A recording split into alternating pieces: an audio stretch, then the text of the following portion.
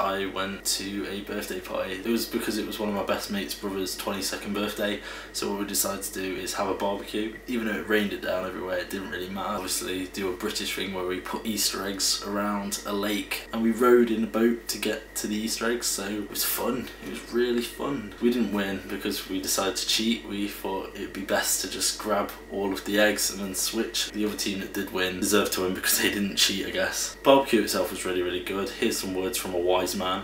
Primate man and his Barbie. This is what you must always do. Burn the outside, inside raw, everyone's ill, and they remember your Barbie. For your sheer entertainment, here's me lighting a wallet on fire.